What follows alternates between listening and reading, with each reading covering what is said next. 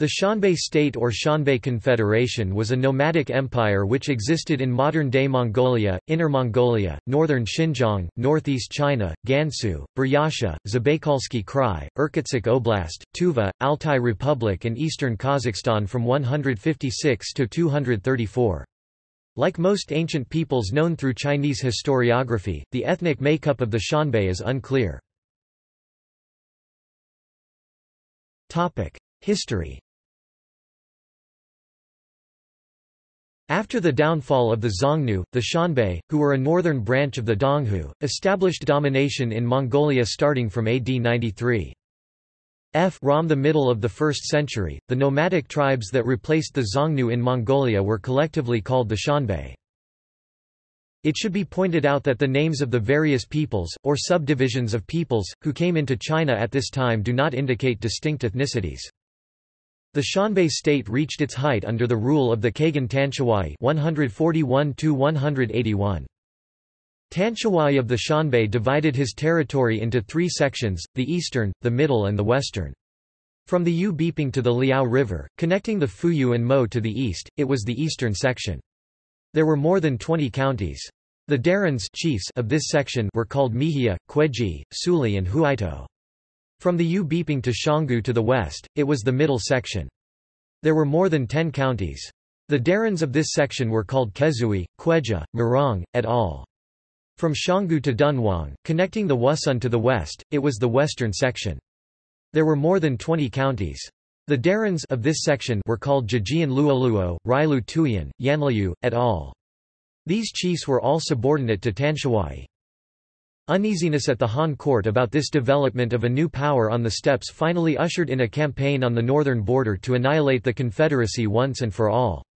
In 177, 30,000 Han cavalry attacked the confederacy, commanded by Sha Yu, Tian Yan, and Zhang Min, each of whom was the commander of units sent respectively against the Wowan, the Chang, and the southern Xiongnu before the campaign. Each military officer commanded 10,000 cavalrymen and advanced north on 3 different routes, aiming at each of the 3 federations.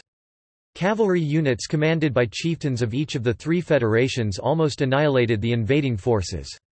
80% of the troops were killed and the 3 officers, who only brought tens of men safely back, were relieved from their posts.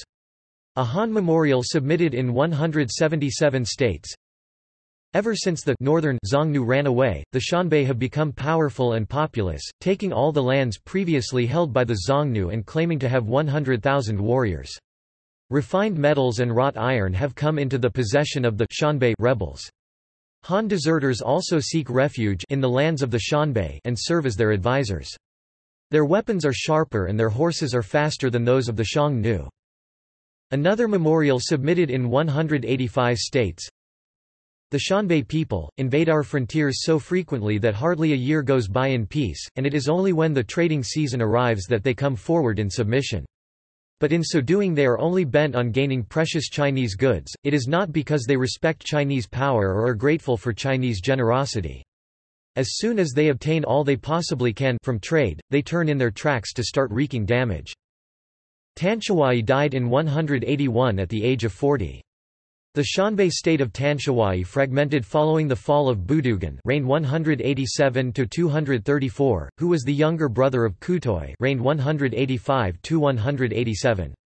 Kuatu was the nephew of Tanchiwai's incapable son and successor Helian, reigned 181–185. The economic base of the Xianbei was animal husbandry combined with agricultural practice. They were the first to develop the Khanate system, in which formation of social classes deepened, and developments also occurred in their literacy, arts and culture. They used a zodiac calendar and favored song and music. Tengrism was the main religion among the Xianbei people. After they lost control over Mongolia, their descendants in North China later became fully versed in Chinese cultural traditions. In 235, Cao Wei, the state that succeeded the Eastern Han 25 to 220 in North China, assassinated the last Khagan of the Xianbei, Kebaneng, and caused the disintegration of the Xianbei state. After the fall of the last Khans, Budugan and Kebaneng, in 234, the Xianbei state began to split into a number of smaller independent domains. The 3rd century saw both the fragmentation of the Xianbei state in 235 and the branching out of the various Xianbei tribes later to establish significant empires of their own. The most prominent branches were the Murong, Tuba, Khitan people, Shui and Rouran Khaganate.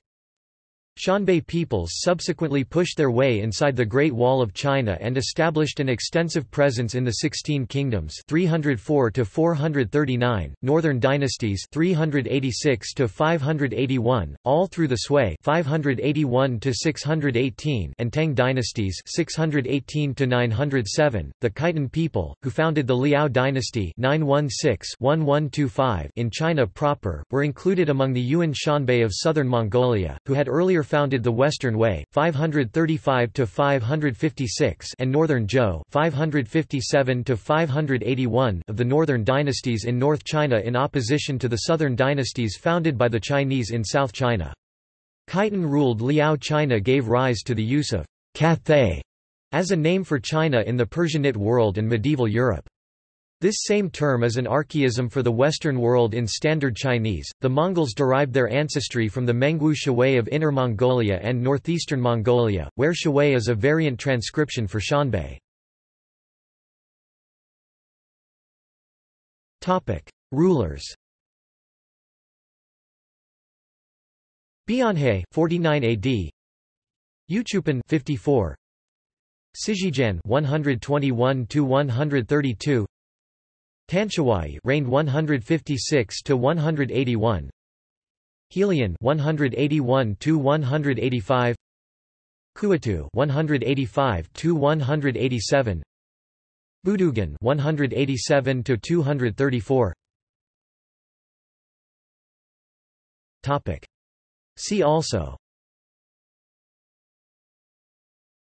Topic. References. Topic. Citations. Topic. Sources. Topic. External links. The roots of Tanshiwai's campaigns in 156 to 178 AD.